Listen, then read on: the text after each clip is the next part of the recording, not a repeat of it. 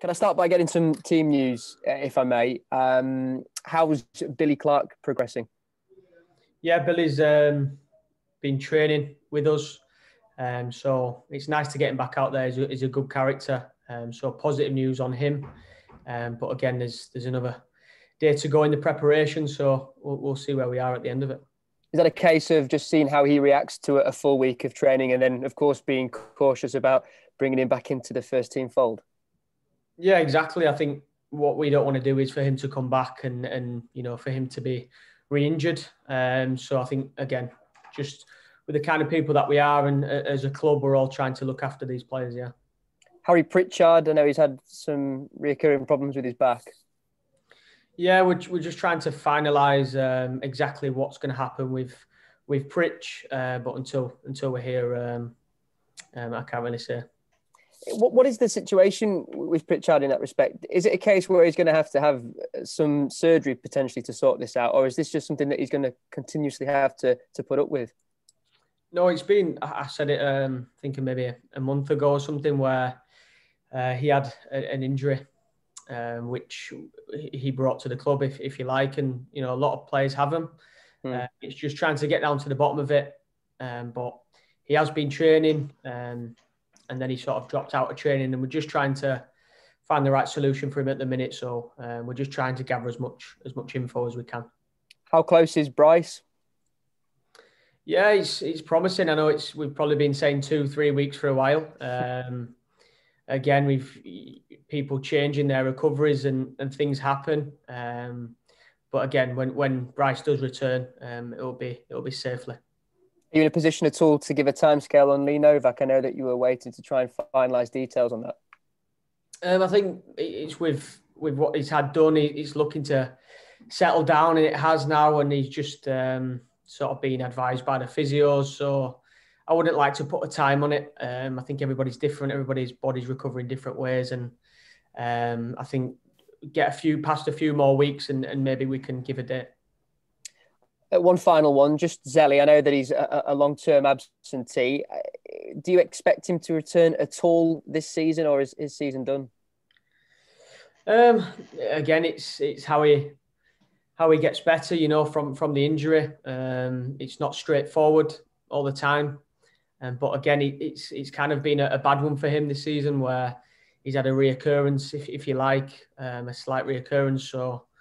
We'll see where he is. We're hopeful that he's going to be back sooner rather than later. In terms of building up fitness back, Richard O'Donnell, of course, been on the bench for the last few games. Is it a case now with Richard and Sam that it's playing for the shirt as opposed to Richard building his fitness back up? Yeah, I think obviously Richard's injury, and he came back and had a speedy recovery, which was brilliant. But Sam's also performing well. And getting clean sheets and doing his part. So, we're the type of people where, if Sam's doing a good job, then we can't really change it. But again, Richard's got loads of experience, and he wants to play as well. So it's fair to say that at this moment in time, Sam Hornby is Bradford City's number one? At this moment in time, yeah, because he's got his chance and he's keeping his shirt. But when it's brilliant, because you've got two really good and talented keepers where they keep pushing each other. So they'll both be on the toes, that's for sure. Does that help you at all plan long-term as well? Because I realise he's out of a deal in the summer. Does that give you something to think about in that respect with, of course, Richard's contract lasting until the end of next season? I think we like both of the goalkeepers. And, I think with contract talks, they'll probably start, towards the end of the season from now, and we'll start to chat more in depth. But again, we've got two talented guys, and we're working hard to be number one. Looking back on Tuesday night's performance, I'm sure you'll have watched it back once the dust has settled somewhat. What are your reflections on the game, Conor? Yeah, I thought it was a performance where maybe we started off a little bit slower than we have previously, but at half time we sort of mentioned a few things and made some good changes, which changed the dynamics a little bit. Obviously, it's tough with all the games that come thick and fast, and I felt the changes really changed the game. But overall, they came with a game plan, and that was to nick a point or potentially get one on the break. So we had to be patient. We had to provoke them and try and use the spaces that were available, but they made it tough for us. So it was brilliant to get the win in the end. It's been referenced a few times since the result, the way that Orient approached the game.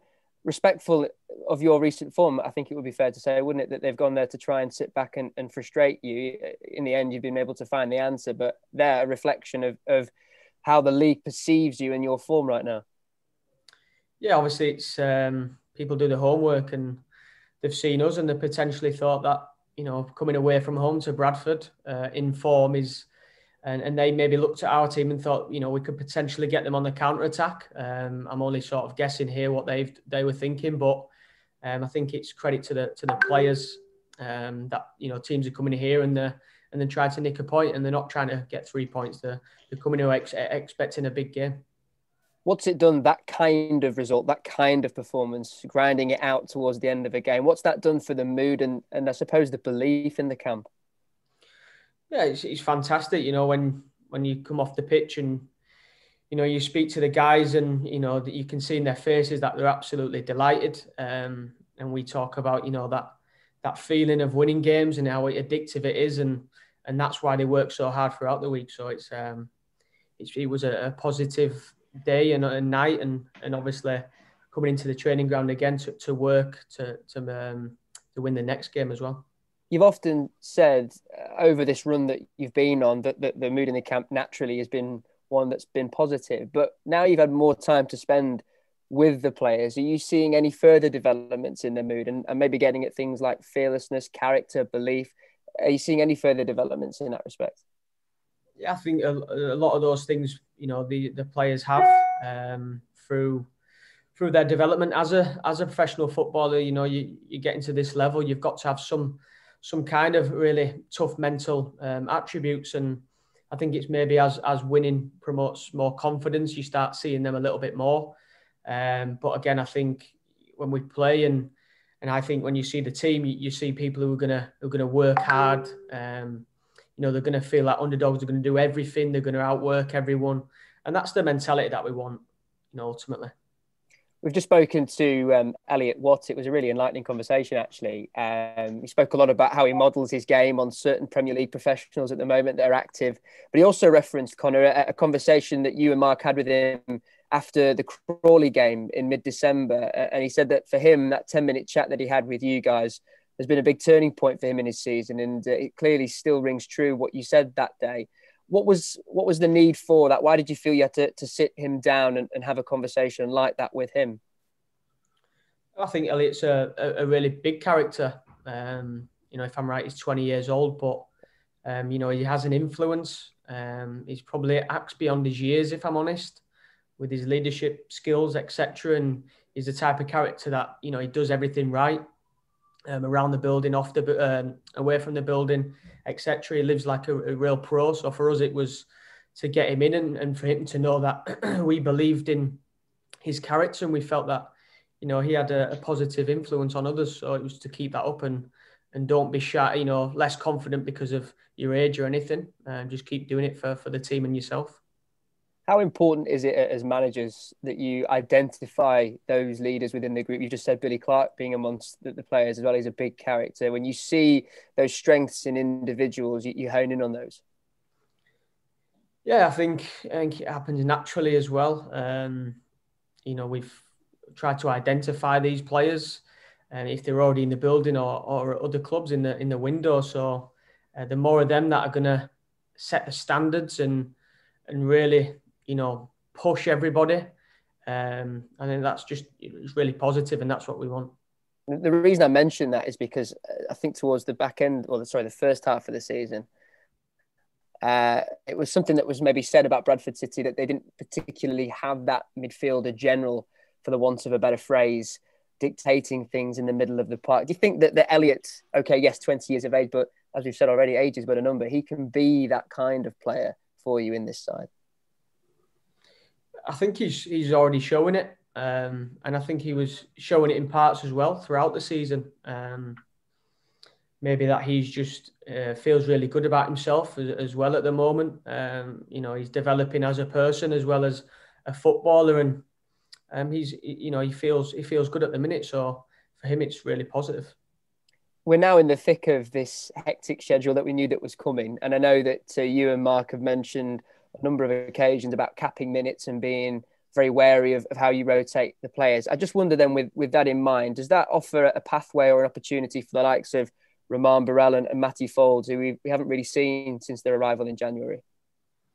Yeah, as you know, again, things happen at football clubs where people have injuries and things like that. And there's a lot of games coming up. So it's kind of tough at the minute for them guys because they're working really hard in training and around in the gym, etc. But because the squad is as it is and the team's doing well and the squad's performing well, it's hard to just put those people in because then it'd be that other people missing out. So they've just got to keep, fighting for that chance because there is tough competition. Yeah, how do you keep their spirits up, keep their belief going? Yeah, I think ultimately their character is really important. That they understand that they're preparing for their chance. And I've spoke about that in the past where, when people are away from the team, they're preparing for that chance because if they maybe go off the boil and when they do get opportunity, if they're not doing more than the people that are playing and around the squad, then they're going to maybe fade away and not show the best capabilities. So they're just working hard. On to Walsall on Saturday. Firstly, what have you made of their current situation in the league table? Yeah, obviously with the game last night as well, and the situation that happened with the change of managers and things like that, it's something that we've been looking out at. We do our work on the opposition, and this is a part of it. We want to know as much as we can about Walsall, but they're a good team, a really good team, and we watch teams every week who are playing, and they surprise you of the strengths and in ways that they can hurt you. So Walsall is going to be another tough test. I often hear the phrase 1% in football management and how you try and gain little 1% here and there. It is a big 1%, for the want of a better phrase. Again, the fact that they played last night and you guys played on Tuesday. We probably can't use it. We've seen teams that have maybe played the Wednesday and the other team played the Tuesday and they still come out on top, the ones that played closer to the game. So I don't think there's a perfect formula, if you like, of if you do this, you win, or do that, you win. You've got to turn up. You've got to be better than them, and you've got to earn your luck as well. So we're not using that as an excuse. Speaking of your own managerial experience at Bradford City, though, how wary do you have to be of that managerial change and indeed the bounce back from that, the buy-in that could be there? Yeah, like I say, it's happened here. So with those changes, you sometimes get an immediate reaction. It's whether that reaction stays consistent, but again, that reaction can be there. And coming off a loss, where teams are really up against it and they have to come back fighting, and there's no doubt that we'll be expecting a real tough game.